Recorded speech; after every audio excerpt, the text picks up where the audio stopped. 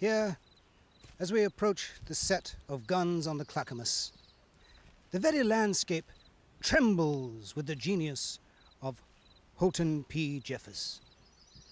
The leaves on the trees pulsate with creativity, and the grass and the ground throbs in the knowledge that here in this quiet corner of the universe, a white-hot cataclysm of artistic expression is being generated in the mind of the genius that is Holton P. Jeffers.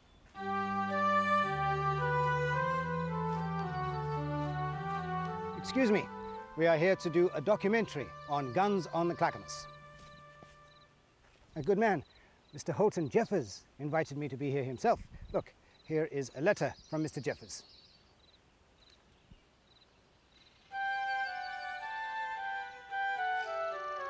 Perhaps you are unaware of who I am. Do you watch PBS? Haven't you seen Do Elephants Sweat? It had that great scene in it with two pachyderms mating in the mud. It was a classic.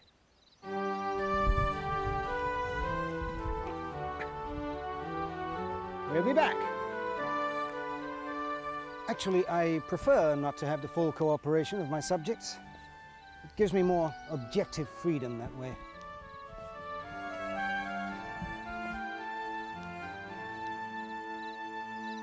It is ironic to think that the son of a dairy farmer from southern New Jersey, who did not see his first film, a Western naturally, until he was 13, would go on to become the cinema legend he is today. Holton Jeffers' early fascination with the West can be seen in this rare archival footage of his first film, Frog Cowboys. Well, Bart, this town is too small for the both of us. You better leave Dry Gulch. Not without Missy Ann. We're in love and we're gonna get married. Oh, Bart, be careful. Not, perhaps, John Ford, but even here, one can see glimmerings of talent seeping through. His favorite film studio was Prestige Pictures, and one night, Holton Jeffers took over the third-floor men's room and turned it into his office, taking half his operating budget in tree air fresheners. He labeled himself executive producer, and no one knew the difference. Speaking on the telephone, he was often asked the source of the unmistakable bodily sounds emanating from his office, and these he explained away as sound effects from his latest large-screen extravaganza. Holton Jeffers' first film, Dracula Cowboys, a very low-budget horror flick, was an instant smash on the drive-in circuit, and Holton Jeffers was on his way. Well, Bart, this town is too small for the both of us. You must leave Dry Gulch.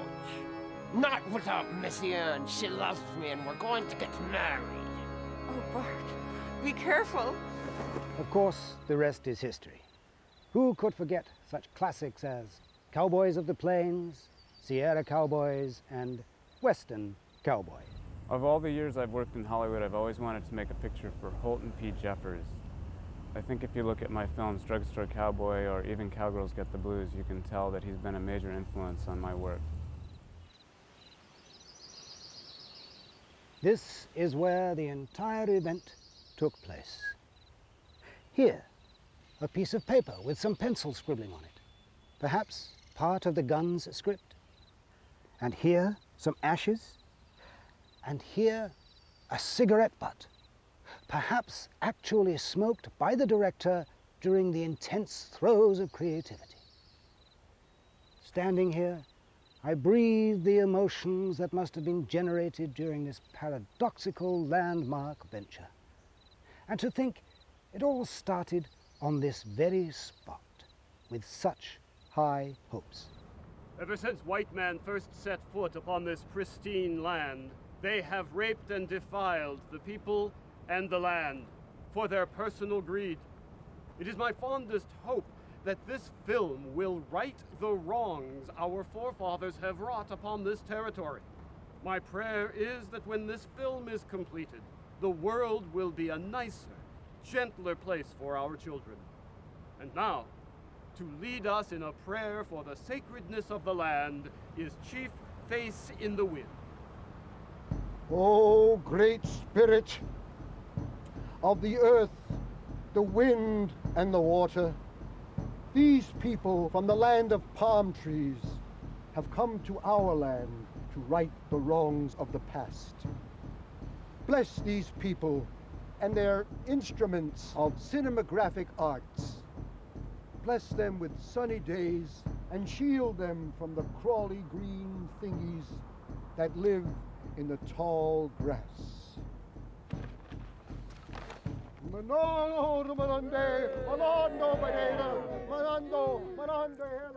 If one listens very carefully, one can still hear the word of the camera, the click of the slate, and the word action from Mr. Holton P. Jeffers.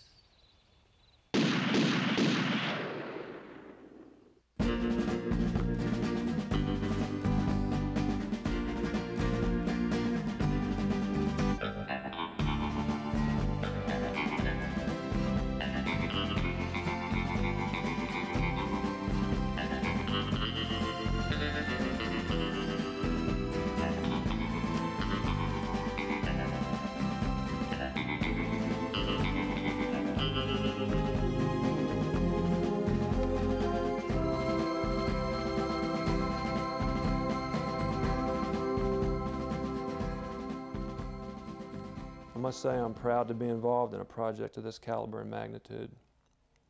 As you probably know, I come from a bit less commercial side of filmmaking. My greatest project, of course, being Orifice.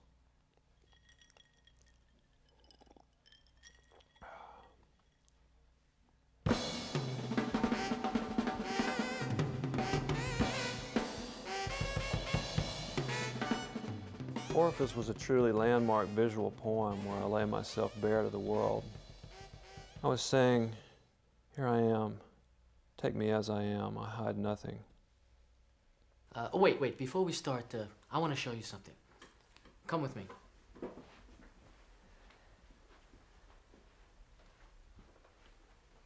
Something, isn't it? Mr. Jeffers gave it to me last year. You know, I have the world's second largest collection of big eye art. Follow me along. Look at the eyes, the life and the light. Remarkable. And over here, the sadness of the eyes, the trash. It's a very sad picture. My next project, Follicle, was a concept piece. A metaphor for human growth and the everyday slaughter of the human condition. I wanted to keep a visual diary of the mass murder of my hair.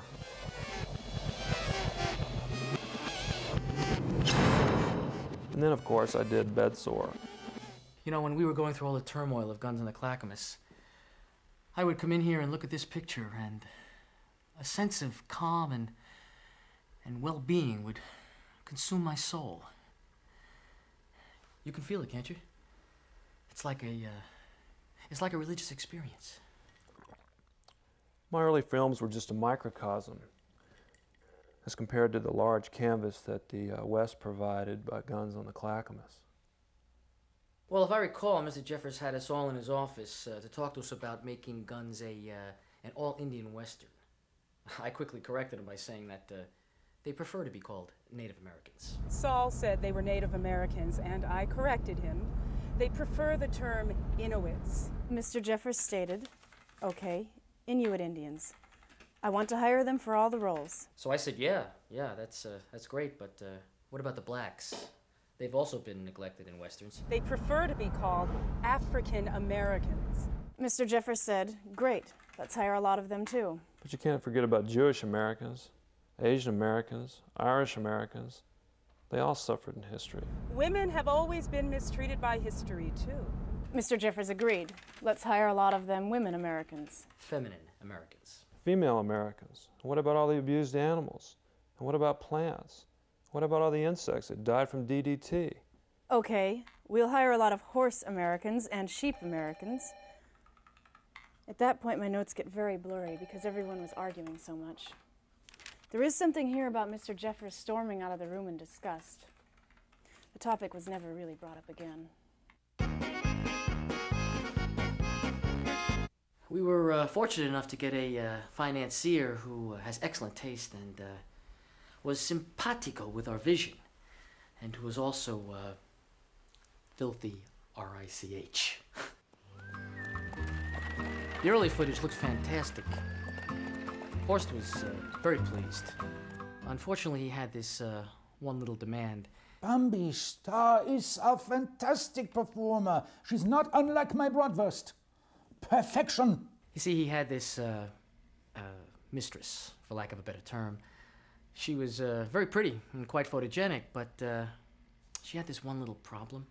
This was a big budget film. I mean, whatever could they be thinking of? Didn't they do any sound tests? And of course we waived the sound test for her. Horst insisted on it, being her first movie and all. America will love both my sausage and Bambi. Horst said, treat her with kid gloves. Looking back on it, I'd like to treat her with boxing gloves.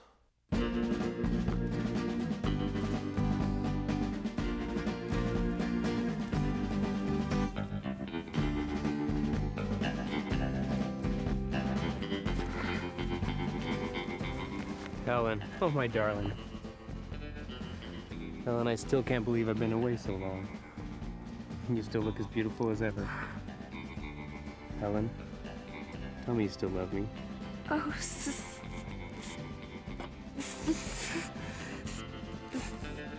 Sonny,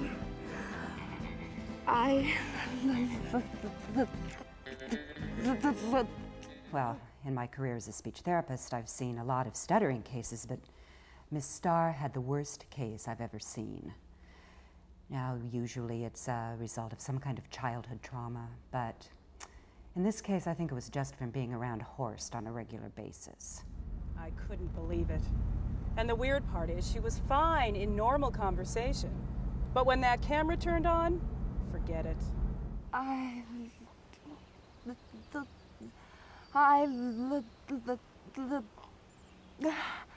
You leave the camera rolling. She's got to learn to speak while the camera is on.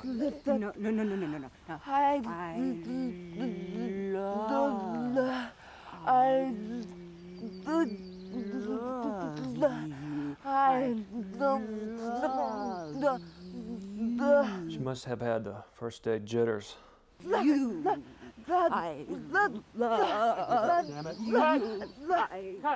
you want my professional opinion. Usually, the problem is caused by the trachea, the esophagus, but in Miss Starr's case, I think it stemmed from the uvula. We tried everything to relax her. We gave her a few drinks to try to calm her nerves.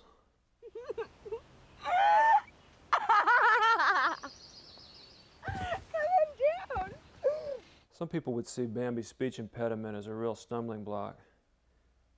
But I present the opinion that one can manipulate any situation to your advantage.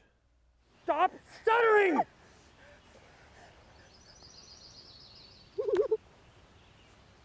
Mommy and Daddy never let me play with my little dollies. The film was going right down the tubes. So I immediately called Mr. Jeffers and Mr. Hinkle to set up an emergency meeting. Mr. Hinkle insisted that it was a superficial problem. Horst said that that's the magic of Hollywood, is taking reality and making fantasy. He said that if they weren't professional enough to work with Miss Starr, then we shouldn't be in the film business. I love you. That was perfect. Those Hollywood people, they are so superficial. They must learn to look past the surface vocal qualities and see the purity and the raw talent that lies underneath. They must give the girl a chance. It wasn't the sound guy's fault either. He tried over 2,000 individual sounds just to get it right. I believe that the job we did to cover her impediment was Oscar material. Right, son?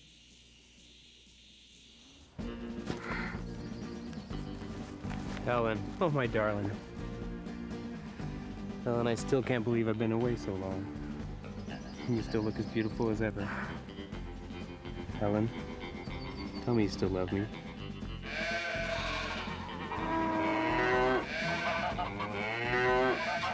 So I'm fast asleep and I get this phone call at 3 o'clock in the morning. It's Horst. He says he has the answer to all our problems.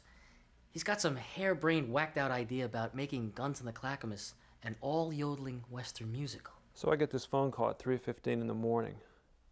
It's Horst. He wants to turn the Guns on the Clackamas into an all-yodeling Western musical. So I get this phone call at 3:20 in the morning. It's Horst.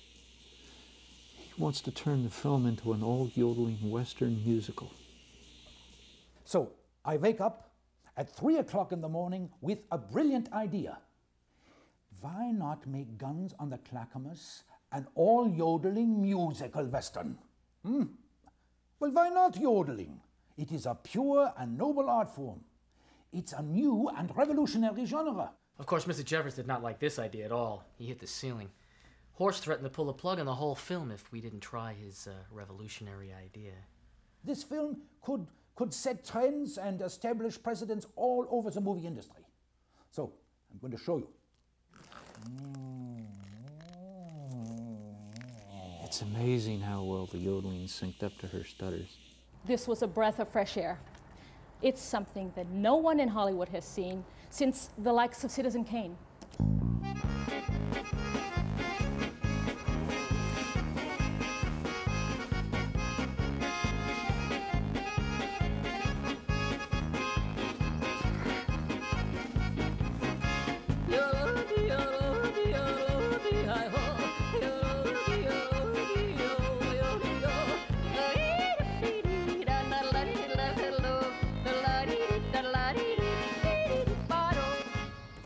He fit the role so well, and the yodeling, I never knew he had it in him. Yodel, yodel, yay, hee, hoo. Well, that's not very good, I know, but it's not as good as my Bratwurst. I couldn't believe we tried such a thing. It looked good on paper. After a while, the crew was laughing so hard, you couldn't even hear the yodeling. Looked real good on paper. We had high hopes that it would be the new Oklahoma. Mr. Jeffers was not amused. I've never seen him react so violently to a screening. He ordered everyone out except Mr. Hinkle and Miss Starr. As we all waited in the lobby, it sounded pretty nasty in there. Lots of threats and accusations. World War II all over again. Then Miss Starr came running out, screaming and stuttering, with Horst behind her. Then he turns and yells at Mr. Jeffers in his thick German accent. As far as I'm concerned, you're through in the Eastern Hemisphere. Miss Starr came running out, and Mr. Heinkel followed and yelled to Mr. Jeffers, as far as I'm concerned, you're through in the Eastern Stratosphere. And he said, you're true to Ernest Hemingway. You're through in the Eastern Hemorrhoid again. You flew your hemoglobin. Whatever that means. Oh, they could have maintained financial stability simply by amortizing the liquidity on a semi-annual basis, thereby maximizing the fiduciary vectors. Well, the interest alone on the annuities and the bond debentures, that would have paid for their day-to-day operating costs. And then when Mr. Hinkle pulled out, all our finances collapsed. We were back to square one. But fortunately, the ever-resourceful Mr. Jeffers, he had other options. It is our feeling that Hollywood is a den of sin, and we don't usually bother with it. But we must change with the times, and everyone likes a good movie. So when Mr. Jeffers called to ask for money for a film about the early missionaries in the Old West, we were very interested. If the Lord had this technology, I'm certain the Ten Commandments would be written on celluloid rather than stone. We feel the movies are basically an updated version of the Sistine Chapel, a way to tell the story of God to the common man. And with ever-decreasing attendance at Sunday Mass, well, we've got to bring the young people back into the fold. We told them the wagon train was a parable for the Stations of the Cross. They ate it up. I envisioned Mel Gibson as Lucas and Goldie Hawn as Helen. Can't you just see them trekking across the prairie, spreading the word of God? Then those photos showed up. I mean, I'm open-minded about some things. A little nudity is not the end of the world. In fact, a young boy with his still developing muscles can be a beautiful thing. I was shocked and amazed. I didn't know a dog could do that.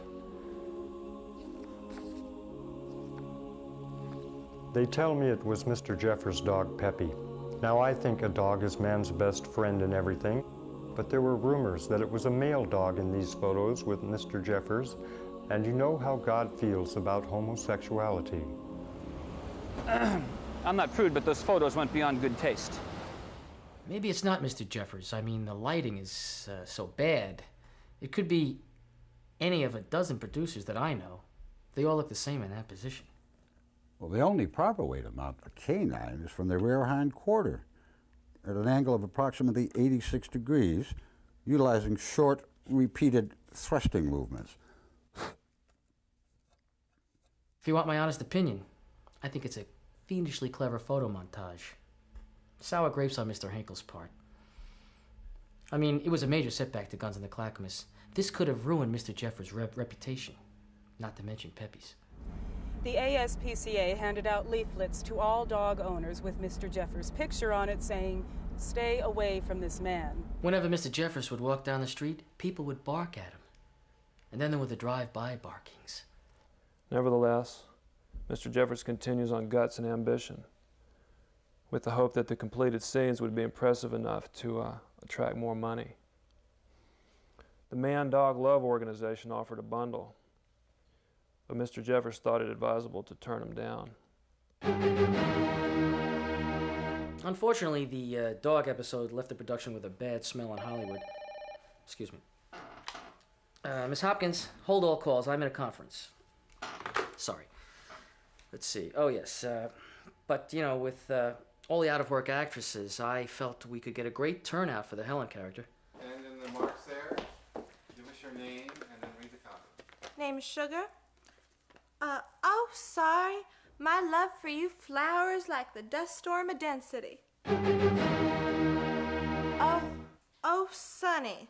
Oh, Sonny, my love for you flowers like flows like the... Oh, Sonny, my love for you flows like the dust storm of density. Destiny. Oh, Sonny, my love for you... My love for you flows like the dust storm of destiny. Oh, Sonny. Oh, Sonny. Oh, Sonny. Oh, Sonny. Oh, Sonny. Sonny. Sonny, my love for you flows. My love for you flows. My love for you flows like buffalo on Mars. My love for you flows. My love for you flows and flows. It's like the dust storm of spit on the concrete. Like a dustbin of destiny. Like destiny. Like the dust storm of destiny. Destiny. This is sexist. Oh, Sonny, my love for you flows like the dust storm of destiny. Oh, Dusty, my love for you flows like a dust storm through destiny.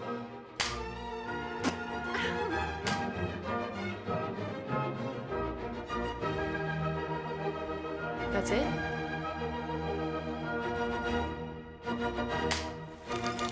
Can I go now? Thank you. So we cast Selena Randall in the Helen role. She was head and shoulders above the rest.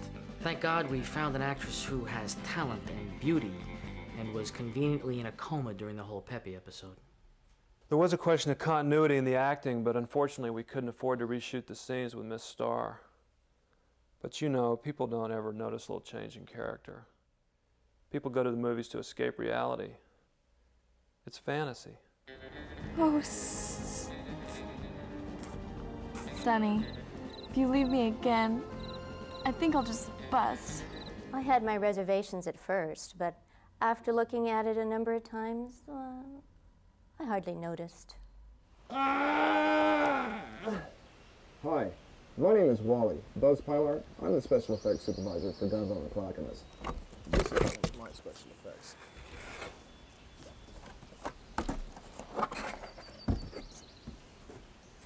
I thought that scene worked fairly well considering the money and time constraints we had to work with. Hello, Nigel Nado here. I do hope we can get together sometime soon. I'll get back to you.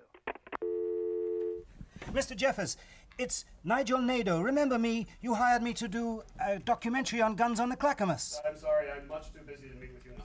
Well, Perhaps we could do an interview over the intercom. Well, I guess so. I was born to very poor parents in southern New Jersey. We never had enough to eat, and there was no television. I didn't see my first film until I was 13, and it was a complete revelation. That coffee machine is fixed now. I dedicated my life from that day forth to using my filmmaking genius to improve the state of the world. Something's wrong. And I know that I have Mr. Plato, I'm afraid you can't enter that office.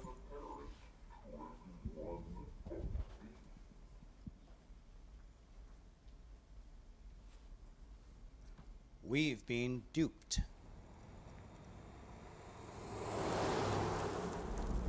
On Mr. Jeffers' orders, we had to cut costs immediately. Well, you know, on all Hollywood films, there's terrible waste and duplication. So we started cutting a few corners.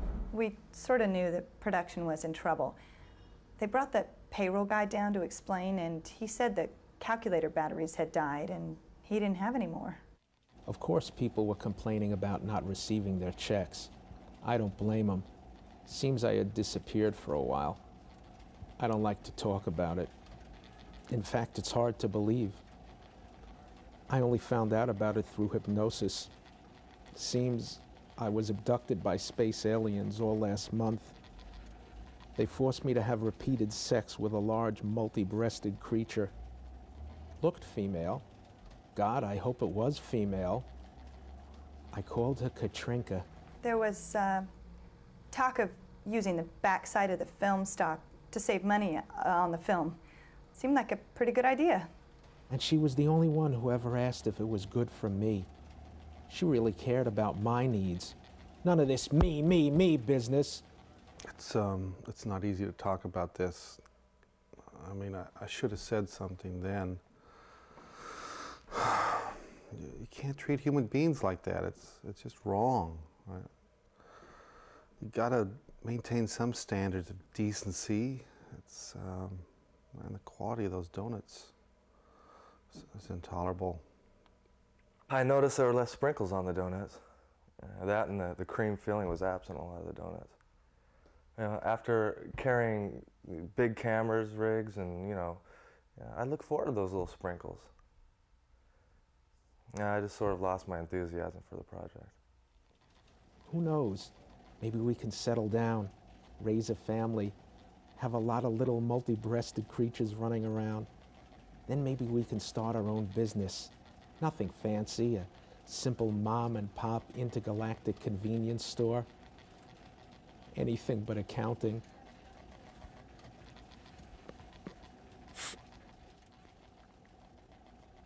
I came up with a great idea for a moneymaker, a real cash cow.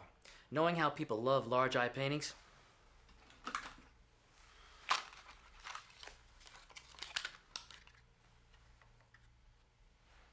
Nifty, huh? I thought they'd sweep the country, like pet rocks. I invested thousands in them, but nobody bought them. They just didn't reach the stores. It's all marketing, Do you want to buy a pair? I got boxes of them. Well, my camera crew came up with one money-making idea. They put a hidden minicam in Selena's dressing room, which, at first kind of pissed me off, but the footage was really quite beautiful. And so the sound guys put some Swedish language tapes over the top, and they sold it as a porno movie. Har du de kakor med iskrem? Når stenger postkontoret på lørdager? They titled it Ovulating Girls of Oslo, and it was a big hit. You probably saw it. Another money-making idea we had was a lottery in the local town. For $10 each, you could try your luck and win a scene in the film. We did great. Got about $2,000 that way. I was kind of hoping when people saw him in the film that we'd get to move to Hollywood.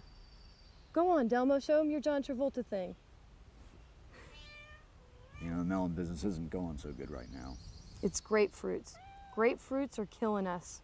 Grapefruits for breakfast, grapefruits for dinner, grapefruits for dessert. We think it's a time for a career change. Oh, Helen. It makes me so happy just to look into your beautiful eyes. It makes me so happy that you feel this way. You know, I got this one script, Melons of Wrath. You want to take a look? It starts off where, in the scriptures, it tells about the Melanites and how they travel across the ocean and how they planted the first fields. The fascinating aspect about Guns on the Clackamas is that they actually finished the film with no money at all. Mr. Jeffers hasn't paid anyone a red cent. He is a master of resourceful filmmaking. In fact, some of the most amazing scenes in the film are the result of impromptu thrift. Here, Holton Jeffers is making a statement about alienation in contemporary society. Modern man must return to nature, become one with it, to survive. The common lackluster attitude to the space-time continuum that most small-minded people take for granted is that the universal time sequence flows in a linear fashion. But with the now famous Jeffers rafting scene, he's thrown that all out the window. Thank goodness the attack is over. Do you think they'll return? They surely will, Helen. I think we'll load the wagons and move on over the mountains. They're so far away. Only a couple days' ride, really. With all these cutbacks, we were forced to shoot only one take per scene. That famous campfire scene was actually a mistake. We were supposed to shoot that one with a cloth over the lens to make it look like night, but we had to use the cloth for emergency bandages. Boy, it sure is a cold night out. Yeah, you can't see a thing either. Isn't that the Big Dipper up there? Sonny, do you think the Indians will return? Don't worry, Helen. Indians never attack at night. Throw another log on the fire. What Mr. Jeffers is trying to tell us is that day and night are common base cultural constructs that simply don't hold water in the real world. Is it not day and night on this planet concurrently? In the final analysis, is not one person's day another person's night? As the poet-philosopher Paul Simon put it, one man's ceiling is another man's floor. Or Gershwin, you say potato, I say potato. Our bills were piling up much faster than we could pay them. We were still way behind. So we had to cut even more off our production values, and, well, unfortunately, our lack of safety measures was catching up to us. We asked the carpenters to retrieve half the screws on the set and return them to the hardware store for our money back. Those things can really add up. They sold all the fire extinguishers and emergency exit signs to some shady-looking fat guy. Obviously, I was not happy at all to hear about the financial cutbacks. In fact, I, of course, vigorously fought the safety cutbacks. I even threatened to quit. But I couldn't. I couldn't leave those poor, helpless people to the dangers that lurk on every movie set. What'll we do? We can't escape. We're gonna have to send someone out there.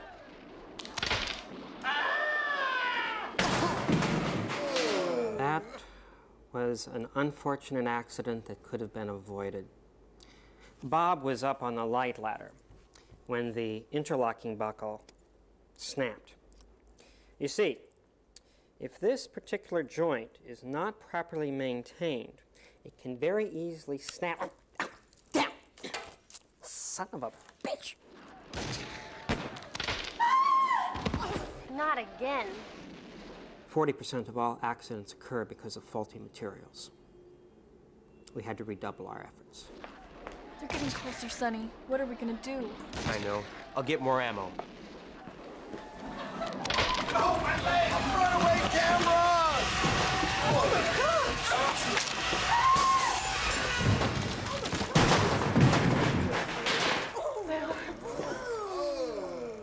I can see the bones. My astrologer said that I shouldn't have taken the job. Even she smelled something wrong. The only thing the film insurance covered was those killer bee attacks, and they've shown the footage over and over on TV. So now I've got all these wacko perverts into gimp sex writing and calling me, and I can't get rid of them. I tried taking Mr. Jeffers to court. Have you ever tried to find him? This is a genuine arm cast signed by all the members of the cast and crew. Just take a look at those monikers. I mean, we had literally hundreds of these, but there's no two the same. Each one's like an individual work of art. This is the little bugger right here. A 49-cent cotter pin. Mr. Jeffers was too cheap to buy brass pins, so he bought tin ones. It snapped, and you can see what happens. People were beginning to doubt my professionalism. Damn! This we call the cotter pin keychain. Just take a look at that. This is fine engineering made in the USA. This isn't your imported monkey metal crap, you know. This is a fine piece. Of course, a few of these did fail. In fact, most of them actually failed, but that's only to be expected in this type of operation. And in fact, the fatalities due to that only increases their value. I think you're going to find these appreciating over the years.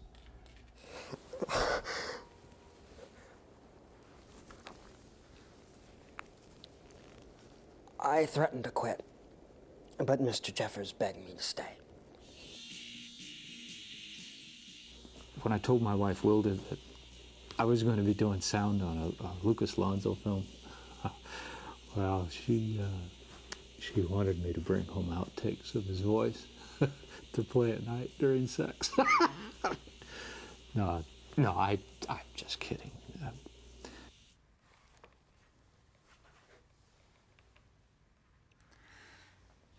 Cut. Cut.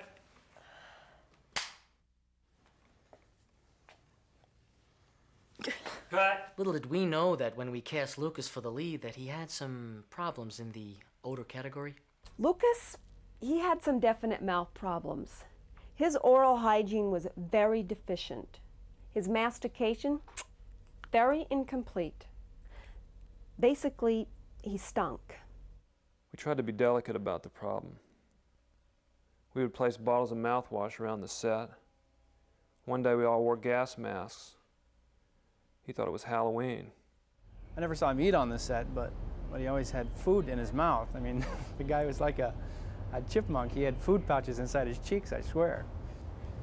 But, you know, the thing that really turned me against the guy was the way he treated Selena. And, you know, she was a goddess. And he treated her like dirt. I mean, her face is so perfect. Smooth, without a blemish, you know, perfect for lighting. You know, we would always share our lunches together.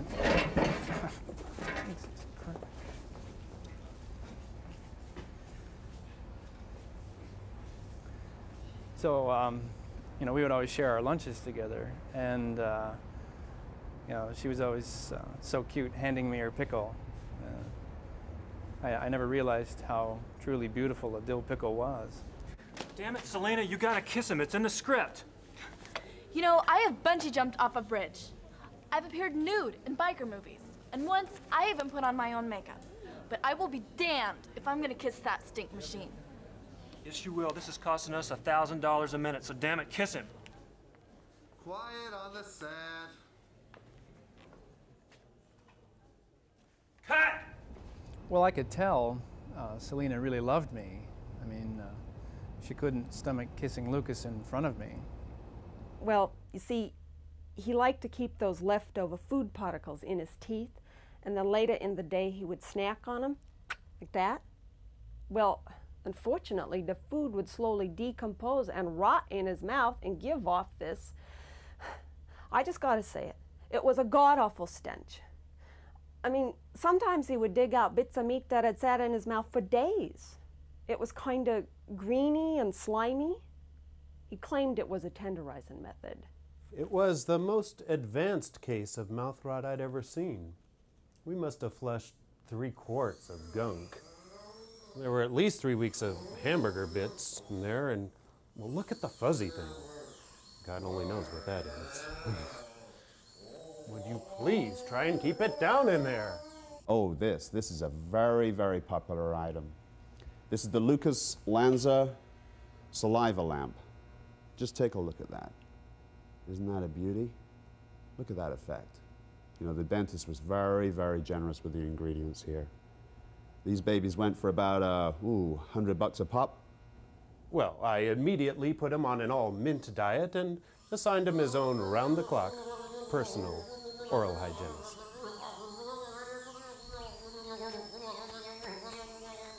Let's get it right this time, or Kodak's gonna own this film. Guns on the Clackamas, scene 10, take 74. Action.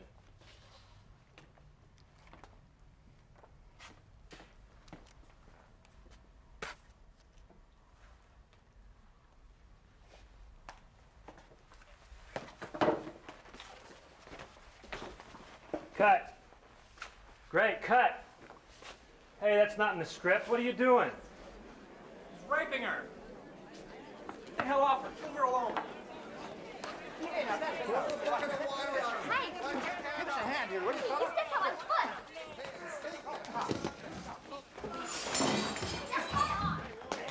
There he goes again. Yeah, hold him down.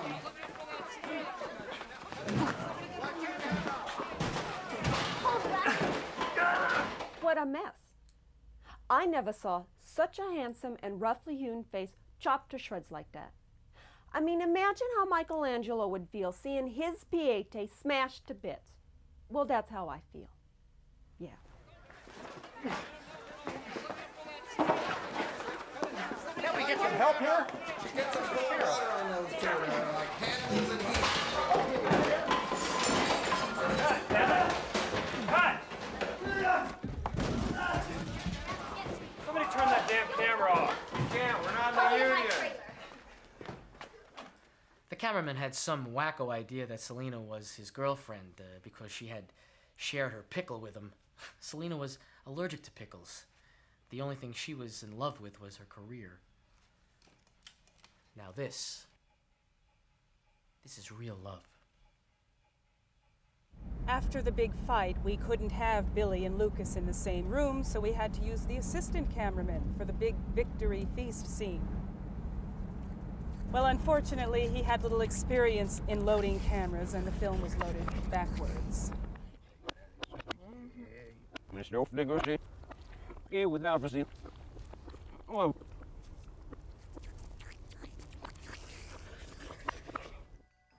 Well, I was asked personally by Mr. Jeffers to be on the set to attend to the psychic needs of the cast and crew. And of course, he also asked me if I would pass my hands over the film cans to make sure the energy was positive. We'll get in this time.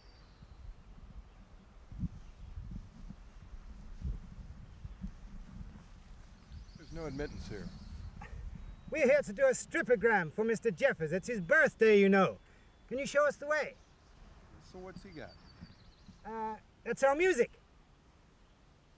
You know, there have been a lot of people trying to get on the set here. Let's see your dance.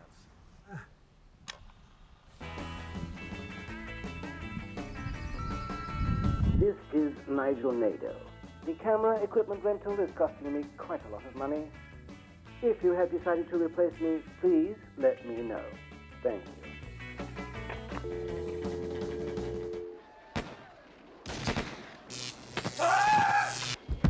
Oh my God, our head writer. So that's what 45,000 volts going through a human being looks like.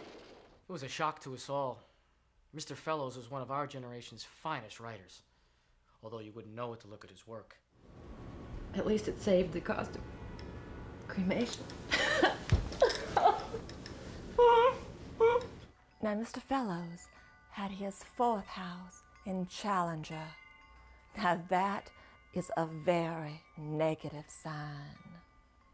People just don't know how to properly handle power cords. Electricity is our friend, but it can also be a monster if not properly handled. You must always check to make sure the cords are unplugged before you ever take the positive end and the negative end and put them together. He was such a giving and talented man, although you wouldn't necessarily know it from his work. I don't know where you are, Mr. Jeffers, but this is America, where justice always prevails. Usually. You can run, but you can't hide. While the official word was that things were going hunky-dory, there were these nasty rumors going around that the film was in trouble. In short, we couldn't be choosy about hiring our next head writer. The film had an R rating. That's the trouble with today's films. There's too much death and hate. I wanted to bring warmth and love to the guns on the Clackamas. In fact, I even proposed a new title, Warm Feelings on the Clackamas. I've always felt the West was portrayed as too rough and ugly. I wanted to explore the erotic, sensual nature of the Old West. Men and women, women and men, men and horses, women and lots of men, men and leather, men and horses and leather, men, women and horses, buffaloes, horses and women. I always fancied myself, a funny F. Scott Fitzgerald, humorous Hemingway, rollicking Jean Paul Sartre.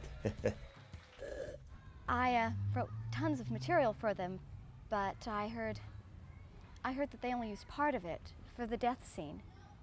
I wrote tons of great material for them, but I heard they only used the part for the death scene.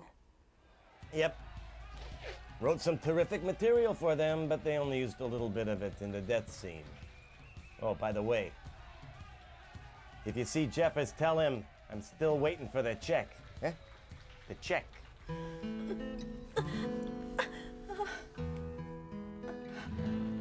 It's a poison arrow. We'll have to get the antidote in a hurry.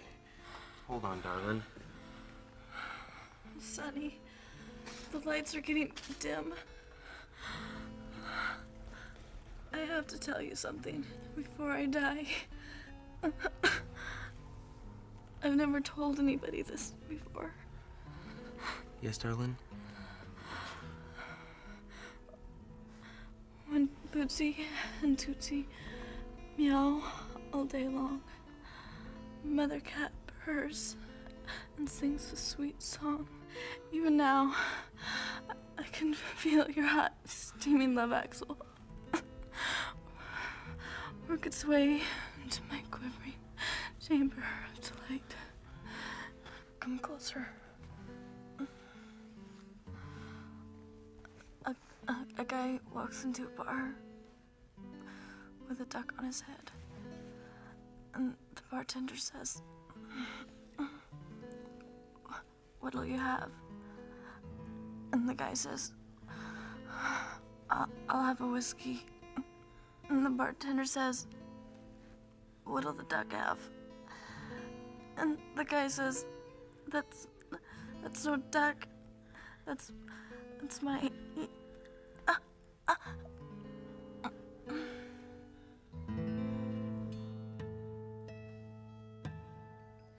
Now, Lucas Lonzo, I read his chart. Skylab is in his 7th house, but he had Soyuz descending. I hope the cavalry gets here soon. Helen needs that medicine. Sissy, in this life, there's one thing you can always rely on. That's the cavalry. They'll make it in time. What happens if the Indians get him before they get here? Well, there's lots of Indians around here more likely to get us than the cavalry. I see them all over the place. Well, do you think they'll burn down the cabin? Well, if they do, we'll build another one. These two hands built this cabin, they can build another one. Don't you worry about that. You're so strong, Gramps. You'll fight them off, won't you? Yeah, I sure am. Oh, good. Yeah. Well, do you think you can teach me how to shoot a gun? Oh, in nothing case to I have it. to? Nothing to it. This gun right here would be just about your size. That's a good gun for you. You think so? Oh my God, maybe it's dying. Who knows CPR? I know how. I can help. Hey, that's the same thing. Hey, he's choking it. Get off me, now. Well, you know, it was only a joke. It wasn't meant to go that far. Stop breathing. We gotta get his heart pumping again. Here, clear back, everyone. Are you crazy? You know, the quicker we get them out of the gene pool, the better. He's only an actor anyway. I mean, what's the big deal? Somebody better carol a doctor. Wait, we can't afford that. See if he's got medical insurance. Here's your wallet. I saw your wallet fall out right there. Here it is. There it is, yeah. Yeah. Some credit cards. Get the money. Here's some cash. That ought to get an ambulance. Hey, wait. He owes me 25 bucks. I'll take it. Yeah. Sissy. Sissy. What? I'm your grandpa. Wait a minute. Give me that. I don't want the 20. Just give me the 50. Is that check endorsed in there? The guy at the novelty shop said that the itching powder was completely harmless. You know. These damn actors. They're just always goofing around. You have to prove malice and intent. My client was simply trying to add a little levity to the set, trying to raise the morale of the cast and crew. Who would ever have thought it would have gone so wrong? 100% homespun polyester. Check those out. Look at the workmanship there. We put ads in all the women's magazines. They just went nuts for these. We had Lucas signing them right up until his death. Look at that. Well, basically, I knew that he was not long for this world. But you know, I just couldn't tell him that. Well, can we turn the camera off, please? Is it off? We still hear it humming. Is that it? That's the battery recharging. It's off? Okay, because I don't want anybody to know about this, okay? But there was a, you know, specialized market for underwear that was, well, how can I put this? Soiled. The bigger, the more money. Just check this out.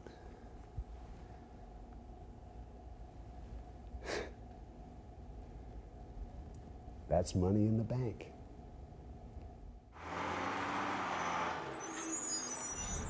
The food was getting real bad, so one day we decided to ask the caterer for a big feast to cheer everyone up. Well, it was some kind of big pork roast, like a luau.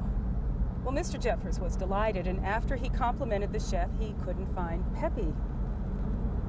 That was the last time we heard of that caterer. Rumor has it that Mr. Jeffers locked Mr. Tompkins in the Porto-John. I'm sure it's just hearsay. It was really hard to hear his screaming with the noise of the engines and all, and well, I really don't pay attention when I dump those things. I mean, why should I? I try to pay as little attention as possible to 400 pounds of human waste and toxic chemicals being poured into my tanker. Mr. Tompkins, Apollo. Poor guy, that amount of fluid in his lungs. He's probably swimming in that muck for days. While the true controllers of our destiny are the satellites, spinning away in the heavens up above.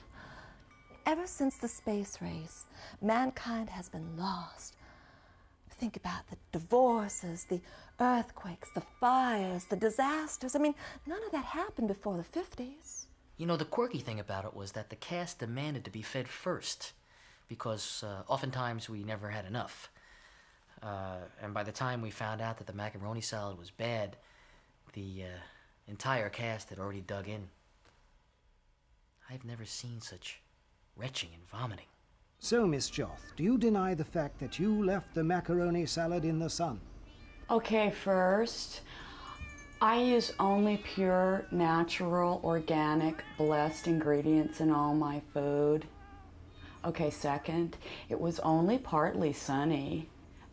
There were clouds because I saw them. Here come the cavalry. We're saved. Give Helen the medicine. Those actors were real troopers. I don't know how they could function in that state. It was like Vomit City.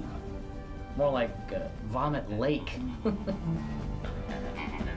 Oh, I feel so much better. Oh, I've never known such a bright day. We're saved. We're saved. We're saved. We're saved. We're saved. We're saved. It takes a trained eye to spot bad macaroni salad. I have that eye. In fact, if I had been on the set that morning, none of this would have happened. Unfortunately, I had a bit of an accident and had to be rushed to the hospital, but these things happen. Don't you feel any responsibilities for the health of all those innocent people? I believe that we are all responsible for what we choose to attract to ourselves. I believe that those people chose to attract disease to their bodies as a way to learn. Besides, the minute I stepped on that set, I could feel the bad vibes. I do not believe it was the macaroni salad. I believe it was karma. Now, if you look closely, you may actually be able to see bad amoeba and paramecium screwing like the dickens and multiplying like crazy. Now, this is a bowl of good macaroni salad. Perfectly clean, fresh, and safe to eat. Mr. Huggins, that was the bad macaroni salad. No. This was from the good. If you ask me, it was the spiritual stench of that film that caused the bacteria to manifest into the food. It makes me feel so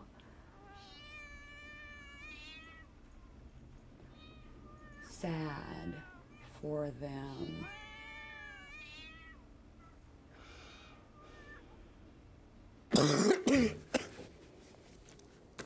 Could you please send an ambulance to 107?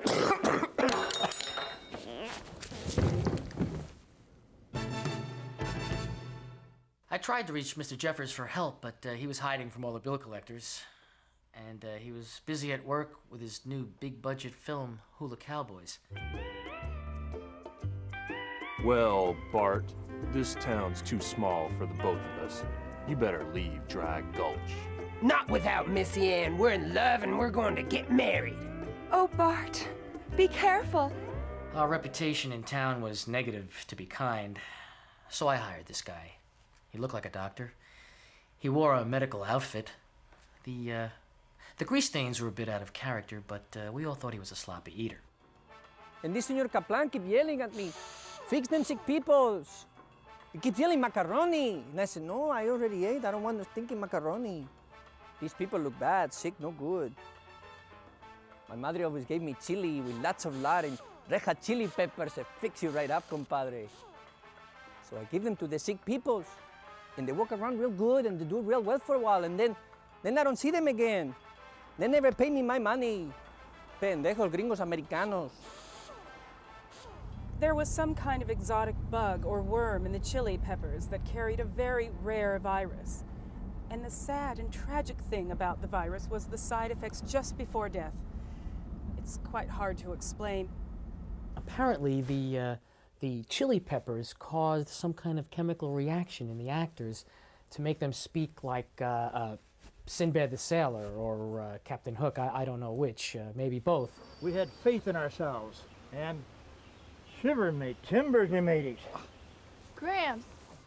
Gramps was born under Pioneer 2. Oh, I feel so sorry for that man.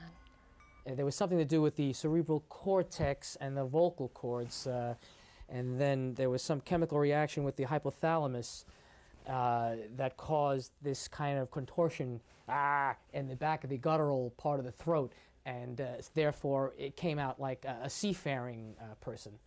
I don't know. Oh, kill Halt, the scurvy dog. Oh. Scarlet. You'll taste me cutlass, you swine. Salute. Batten down the hatches! I think the red peppers had a real negative effect. Hey, land lovers! Walk the plank!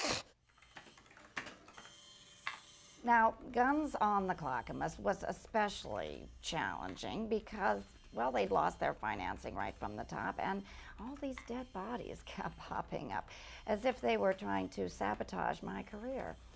So it was on my shoulders to keep the police, the doctors, and the press attention diverted. I mean, just check out these clippings.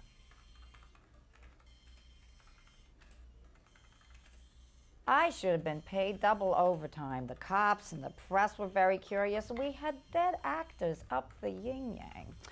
We closed the set telling everyone it was a sex scene, but the city folks got suspicious when we tried to buy 30 body bags.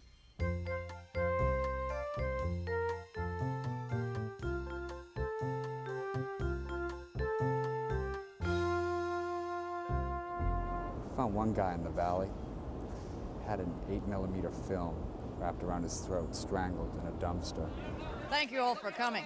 I know there's been some questions about the status of Guns on the Clackamas. Well, I've called this press conference here to just lay to rest any doubts you may have about the film. Here's Selena, and as you can see, she's just very tired. We've been filming night and day to make our deadline, and she's going to be saving her voice for the camera, so I'm going to relay all her answers here today. Any questions? Questions, please. The smell, like rotting fast food. My partner threw up. What about the rumors of you being seriously sick?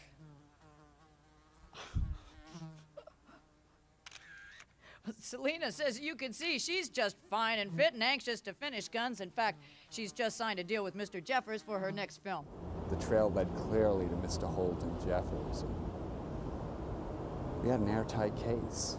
She'd also like me to tell you that working with me, Miss Brewster, has been a real joy and pleasure. Inspiration, in fact. She's beautiful, talented. And, What about the desk? Well, I don't think we don't want to. That's it, this is out of hand. Come on, that's it, that's all we have to say. If she's dead on her feet, come on, guys, give her a break. Come on, give her a break. This is it. It's over. Sorry, finish, that's it. It was one of the most blatant cases of torture, murder, just really bad hair. That's it, fini, nix. But after I questioned Mr. Jeffers, he was very nice. First he offered me macaroni salad, and, well, showed me a copy of his script, Cop Cowboys. Told me he might be a part in it for me. Well, what could I do? Here's the dilemma. There's absolutely no money in the bank, and I've got a payroll to meet. So what if we got a lot of that's worth anything? It was at this point that a good college buddy of mine came to me. He said that some bodies had recently come on the market, some dead bodies. Then out of the blue, this old college buddy of mine calls, gives me this sob story about being fired as a top forensic pathologist. I knew certain wealthy individuals who would pay top dollar for body parts. And we were very fortunate to have some very famous body parts, such as Lucas Lonzo. So then it hits me. I put 2 and 2 together. Matter of fact, there was a bidding war over his big toe. Some woman grabbed it and was screaming, "This is mine, I saw it first," and another fellow from Seattle actually wrestled her to the ground, grabbed the toe in his teeth, and went screaming out of the store, "I'll write you a check, don't worry." Well, the proper way to dispose of a body is to use 30, 40 tsetse flies from northern Uganda. Once the flesh has been destroyed, the cranium skeleton can be made into a charming pen and pencil holder. And the rest of the bones can make a very musical and hard to trace wind chime. Guess who? Mr. Jeffers, if you're trying to sabotage my career, I wish you'd just hire someone to put a bullet in my brain. Well, I could tell you getting those dead people to look alive was tough. As soon as that rigor mortis sets in, it's tough as hell to get them in any lifelike position. I mean, you have to break the joints with a large hammer, and if you're not careful, the bone starts coming through the decaying flesh.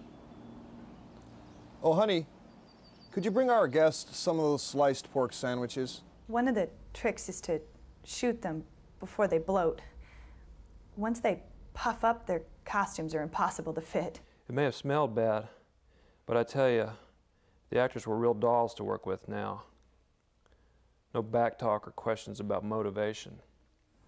Would you like to travel west with me? The sun feels so nice. I could just lie here forever. Okay, cut. Very good. Now let's move these bodies to the next setup. The actors were getting real gamey, and flies became a problem. You'd be surprised how much noise 100 flies can make. Being a film director, we're sometimes forced to find creative solutions immediately. Sometimes these solutions can add a real unique and original flavor to a film to make it a success.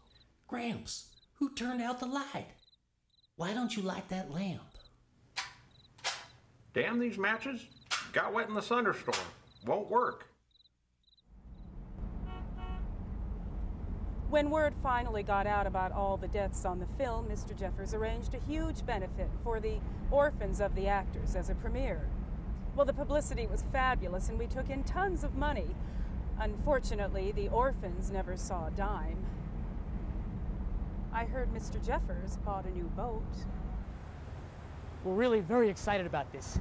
This test screening will prove that Guns in the Clackamas is going to be a blockbuster. People from all walks of life, from all over the world. Oh, hey, where you going, buddy? The movie's still on. Hey, come here. Where you going? Whoa, buddy. Where you going? Couldn't drag me back into that movie, man. It's not over yet, man. It's not over.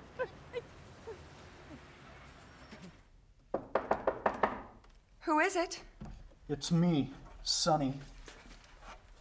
Well, I'm leaving now. Helen, I hope you decided to come with me. It's a fine day to leave. Are you sure you want me, Sonny? Do you love me? Of course I love you, Helen. What do you think? Do you love me as much as you love your frying pan? Of course I do. I can't bear to see you do this to me. Do you love me as much as you love your snowshoe? I want you to look me in the eye and tell me you love me. I love you. Let's run away. But we must wear these. It's bee season, and you can't be too careful.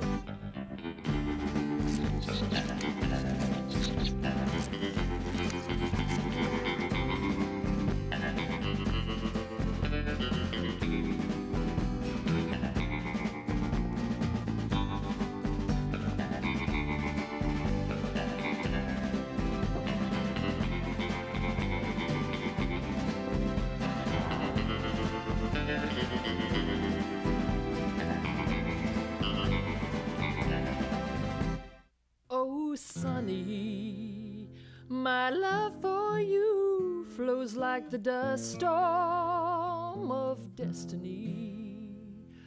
Oh, Sonny, my love for you flows like the dust storm. It was a beautiful piece of existential filmmaking. Who could fail to see the parallels to Pirandello, Peckinpah, Curly Howard? The dilemma. How we human beings often deny our very existence. He's asking the eternal question, is this our reality? Or is it someone else's? This weighty little number here, The Myth and Meaning of Guns on the Clackamas by Edwin P. Morehouse. Limited edition, signed by all the cast and crew, posthumously. Check out those toe prints from the morgue. As my work on the documentary progressed, I became increasingly aware of a mystery, a paradox, a puzzling, perplexing, enigmatic riddle which refused to be solved. What, I asked myself, was the real reason behind the fall of Holton P. Jeffers, colossus of the contemporary cinema? Mr. Jeffers, it's Nigel Nado, remember me? Who hired me to do a documentary on Guns on the Clackamas.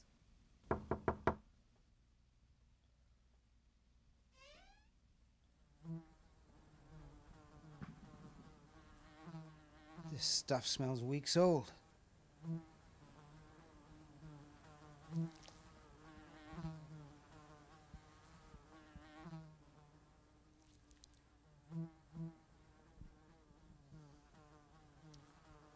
So there you have it. An ironic end to a tragic story. One of Hollywood's greatest legends brought down by one of nature's teeniest microbes. But the story is not all tragedy. I still prefer happy endings. Wait, I know you. You were one of the actresses. You're supposed to be dead. How did you survive the food poisoning? It wasn't easy. I knew the film was going down the tubes fast. Luckily, Buzz and I were in the dressing room, rehearsing my lines. And when we came out, half the cast was writhing in pain and vomiting. I knew something was up. I thought it was the perfect opportunity to get out of that turkey of a film. So with a little help from Buzz. It was very easy. A little latex rubber here, makeup there. She looked real dead. I must tell you, I didn't relish lying there with my fellow dead and stinking thespians. Now we're happy and alive, but more importantly, off that film.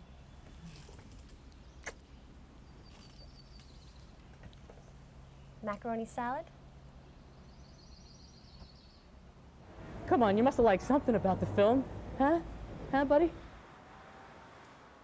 Sol Kaplan is now president of the Big Eye Club of America and has had his eyes surgically enlarged.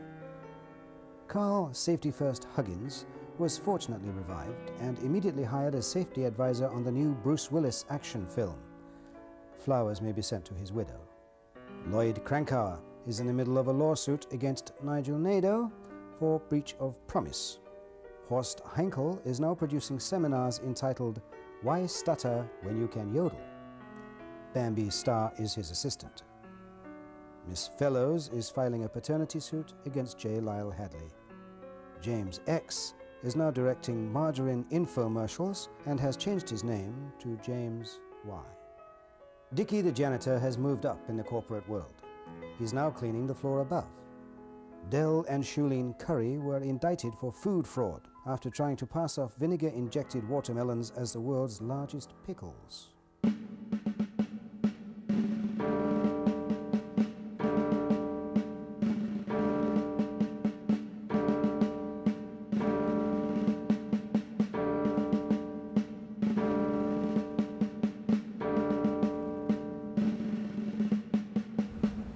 What about the cleavage, huh? Well, Like the cleavage? was fine. The cleavage was fine, Yeah, but good the movie cleavage. was...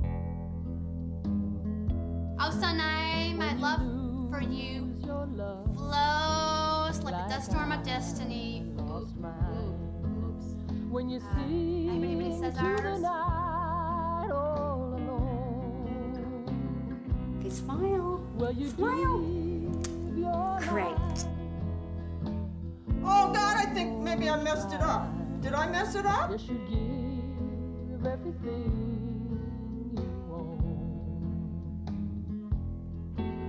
When you tie your heart. My love for you flows like the dust. Thanks for coming. Like the. That leads to an empty shore. Then you'll catch the drift of a lonely way. Oh, Sonny. And ride it out till morn.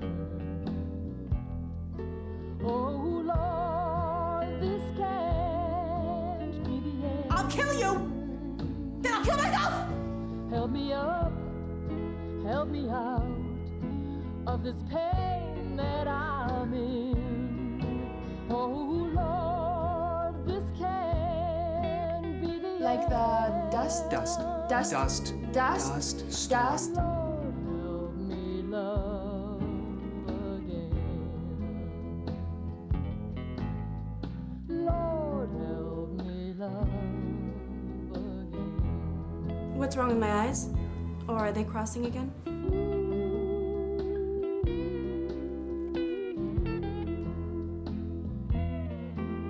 When your only friend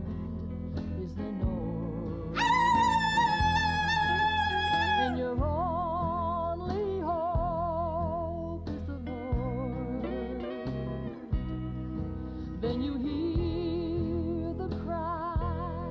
I am your local Amway representative. Let me show you what I got here. I got a little spray, something that'll freshen up the room. How about that?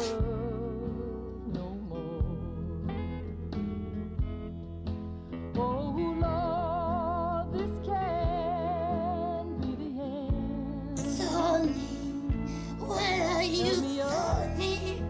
Help me out of this pain that I'm in. Oh Lord, Face the camera, this can't be the end.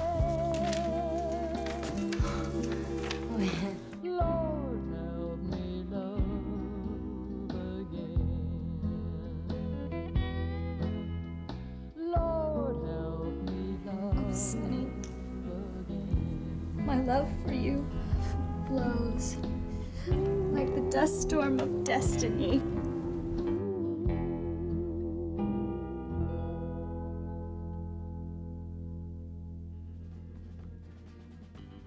Will there be a filter on the camera? Because the effect is really nice. It's a much better effect.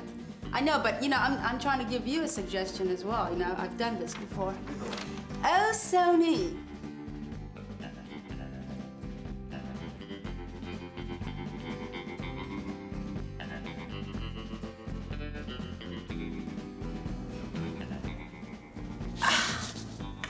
Oh, Sonny.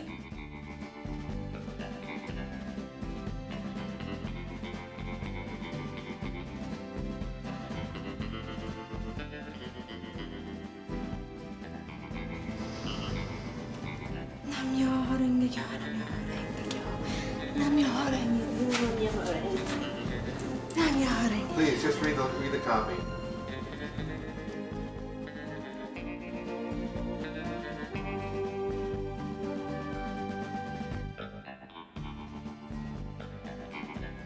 My love for you flows like the dust storm of destiny.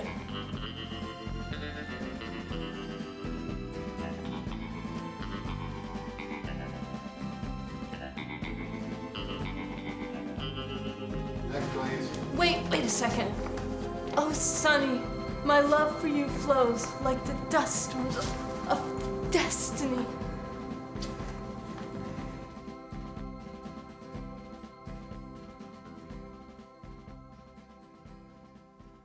Oh, Sonny, my love for you flows It's like Thor the and it bites. It bites. It's storm Thor. of destiny.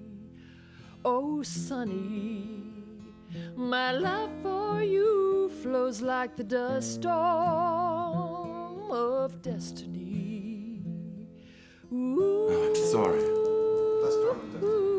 Dust storm of destiny, I should have remembered. Yes, Sonny, my love for you flows like the dust storm of destiny. But I had one quibble with the word dust. It's just, it's a bit pejorative, and I need to understand. Read it as it's written. My love for you flows like the dust storm of destiny. Ooh.